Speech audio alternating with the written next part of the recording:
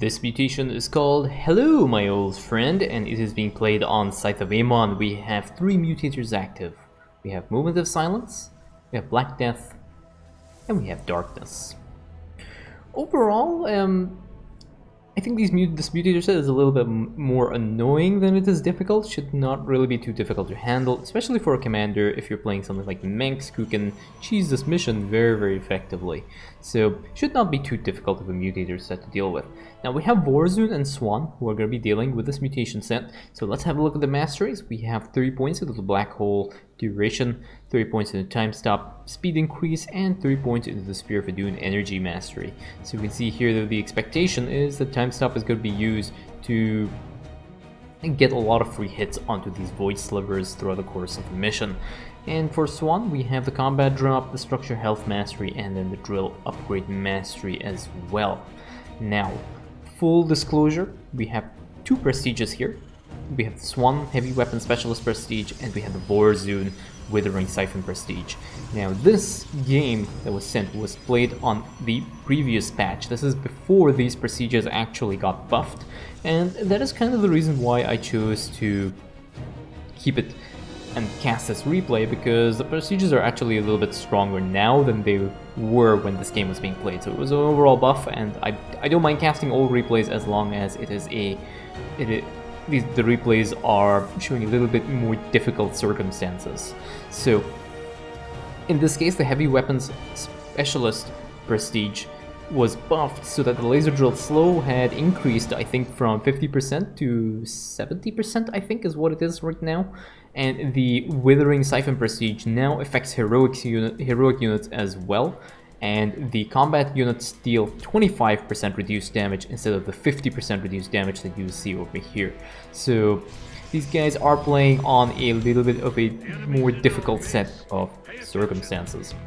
Now there is something else that is of particular interest here, and this might be of interest to anyone that is thinking of using Vorazun, is that the Withering Siphon Prestige is currently bugged, and it is also bugged on this current patch. So this current patch, I think, is 5.0.3, which is the Prestige buff patch, which broke Zagara's masteries and a bunch of other stuff. The bug here is that when the initial thing to note is that the Withering Siphon does not kill units when they get hit by this dot damage of Dark Coil and any of Vorazun's disabling abilities. But what's also interesting is that it seems to have also affected Black Death. So if your units get hit by Black Death, they will not end up taking the fatal damage from Black Death and will not end up emergency recalling back to your Nexus. So if you have Dark Templars and Oracles and Corsairs and any other cloaked unit that gets hit by Black Death, if they are cloaked, or even if they are not cloaked, they will not take that fatal damage and recall back to the Nexus, which is actually really convenient. Now, usually when you're playing Vorazun against the Black Death Mutator, you have to be really careful with your emergency recall, and there are a lot of other strategies that get utilized, such as destroying your main Nexus and rebuilding it somewhere else, or rebuilding another Nexus somewhere and then rebuilding your main Nexus back where it was. And this was to prevent the emergency recall from kind of messing with your mineral line, because what would normally happen with Black Death is you'd have a Dark Templar, the Dark Templar would get infected by Black Death, and it would get emergency recalled back, but it only gets recalled back with 1 HP, so it would die and instantly infect your mineral line, and you'd lose your mineral line. So that was a very frustrating thing that happens with Vorazun. A lot of people had ways of circumventing that. But with the Withering Siphon upgrade, as it is right now, it is bugged, and it is bugged with Black Death as well, and your units do not end up getting recalled back to the Nexus, and they do not actually end up dying through the Black Death dot damage. So that is also one of the things that is very convenient if you do intend on playing it. And I'm pretty sure it's a bug, I'm like 99% sure it's a bug, and it will end up getting fixed in the future patch. As is right now, and on patch 1.0.3, which is the current patch that we're playing on, I think it's 5.0.3. The current patch, it is bugged, and you can use that to your advantage. Hashtag Starcraft2coop.com encouraging bug abuse. I know some people. Okay, So we have an Oracle now that is parked over here, and I believe its goal is to try and get vision of this next Void Sliver. And this Void Sliver can actually be focused down by the drill as long as you can see its shadow. So this is one of the very cool cheeses you can do on this mission, is you just get a little bit of vision of that Void Sliver. You can attack it with the Swann laser drill, and nothing will end up aggroing you. I think maybe just an Oracle comes in and just pokes around and has a look to see you because you are cloaked. That is something you can use to take to your advantage. Swann's heavy weapon specialist prestige, it does deal splash damage with the laser drill, so with a black hole it does work really nicely in terms of synergy. You drop a black hole on top of the attack wave, get Swann to attack the Void Sliver, and you can actually end up killing an entire attack wave that's being trapped directly inside the black hole. You can see there's a Hercules over here. You have to be very careful as well when they are pushing in. They just need to get just enough vision so that they can DPS the Void Sliver down. If you move in a little bit too close, so the carriers and whatever other anti-air units are here, they will start to aggro you and you will lose your stuff.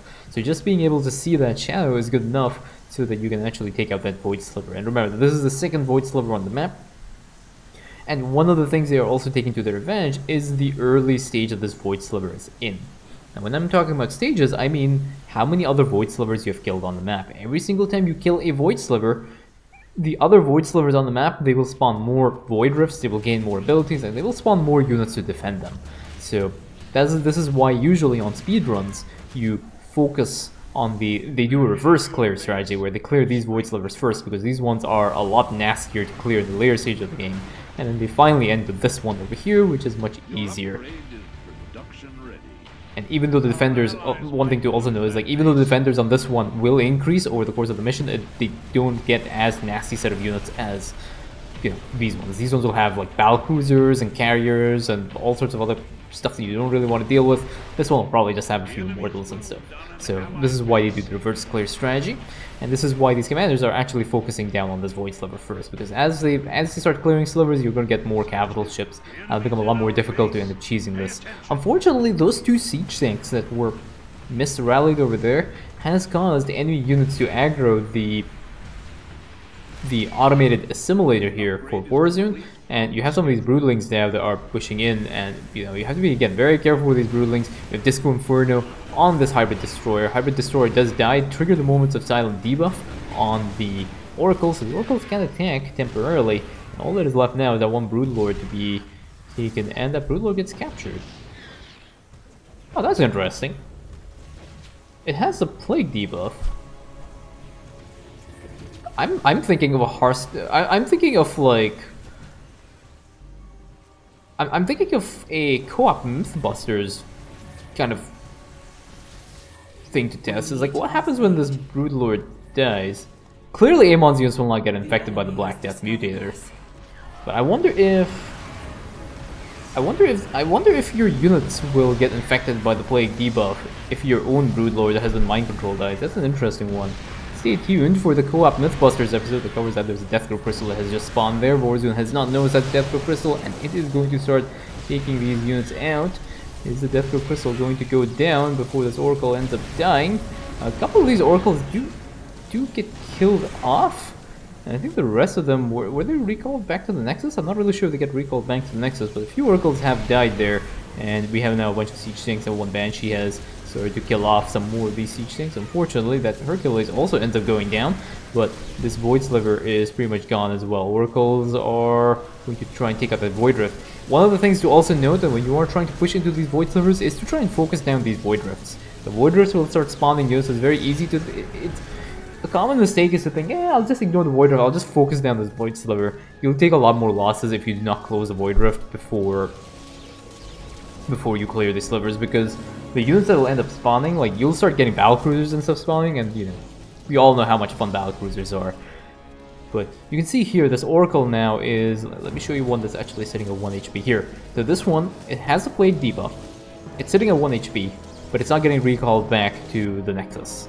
So this is one of the really convenient things with the Withering Siphon Prestige right now, is that it is bugged. So this Oracle is technically taking damage. It's still a one-shot. It's still gonna, if it gets hit by damage and breaks its shield, it will die, but it does not get recalled back to the Nexus, which is also really convenient.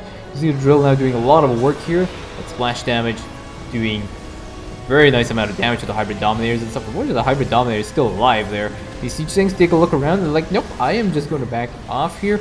Moment of Silence debuff does end up catching as well some of these Hybrids and some of these Oracles. All these Oracles have been hit by that Moment of Silence debuff. It'll be a while before they come back up. I think it's 5 seconds, 10 seconds maybe, before that they are unable to do anything. And now the next bonus objective is going to get blasted out of the sky by the forces of Amon in this area, which is again somewhat unfortunate, but again, the bonus objective on this mission not really worth doing because it actually pushes you out of tempo here. It does negatively impact you. You can see here this Dark Archon has actually been hit by the Black Death Mutator. The Black Death deals amount of damage that is proportional to a unit's HP. I think it's like 10% of the unit's HP or something like that. So, you know, an Archon that's only sitting at 10 HP, it does really, it works, it compounds really well with this Withering Siphon bug that exists right now. Because, you know, your Archons only have 10 HP, so the Archons don't really use their HP at all. It's usually their shield, and because Black Death doesn't actually does shield damage, your Archons are pretty much at full efficiency throughout the course of the mission. Now, do note that when this bug gets fixed, if you do use Dark Archons, it's probably a 5 IQ idea instead of a 500 IQ idea. But as of right now, it is a 500 IQ idea. And you can see here a time stop snipe, just all Oracles going Disco Inferno on the Void Sliver, and that kills off the Void Sliver very, very quickly with the help of Swann's Laser Drill as well. So, yeah, the time stop works really, really well. Gives a lot of good value for these commanders. And now all there's left is that one last Void Sliver. That evacuation ship still wants to go through. These commanders are going to be engaging, I think, the next wave. I think that Hercules was just trying to get some vision of the attack wave. The attack wave is down here.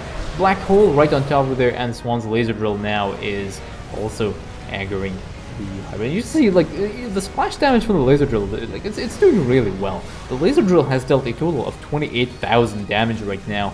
And units damage dealt to units in Black Hole is about 12,000 damage. So both these commanders are using their cooldowns, or at least Vorazun using their cooldowns. Swann doesn't have any cooldowns because he's using the Heavy Weapon Specialist prestige.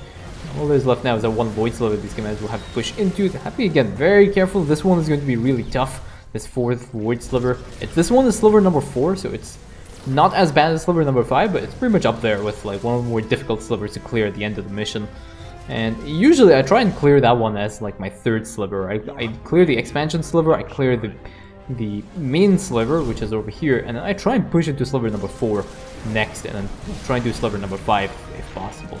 I try and clear in that order because, yeah, dealing with these difficult units is very, very unpleasant, especially when you have battlecruisers with the buff to the Yamato cannon, where, you know, it only takes them like what, 1 second to cast a Yamato cannon. Makes it very difficult. Just look at all these detectors over here. There's a Raven and there's an Overseer. All of these are coming from the area around the map. There's probably something else that's moving around here as well. So I think all that Vorazun now is waiting for is just waiting for their time stop to come up. As soon as their time stop comes up, it should be pretty good. There's an attack wave that's already coming along the way, and Vorazun is going to be dropping some Oracle Stasis Wards to try and stun these enemies. There's actually a good number of Stasis Wards here. Does Vorazun have the Stasis Calibration upgrade? Of course they do have the Stasis Calibration upgrade. Hybrids spawn, Hybrids get disabled, and now all these oh, there's a very nice Black Hole on top here. That Laser Drill is going to get so much value. Just take a look at that Laser Drill damage here. That Laser Drill is just murdering everything. But almost 40,000 damage dealt by that Laser Drill, getting so much value, and now time stop is available, and pretty much everything is ready. There's a time stop that gets dropped, and now Oracles are just gonna focus fire down that Void Sliver, and that Void Sliver is pretty much gonna be a goner. And Swann's Laser Drill is not actually focused on the... It's actually focusing on Sliver. There we go. It's focused on Sliver now. Sliver is gone before the time stop even ends. Amon's forces are like, what happened there? Sliver is gone. These are all the Void Slivers cleared, and that is GG.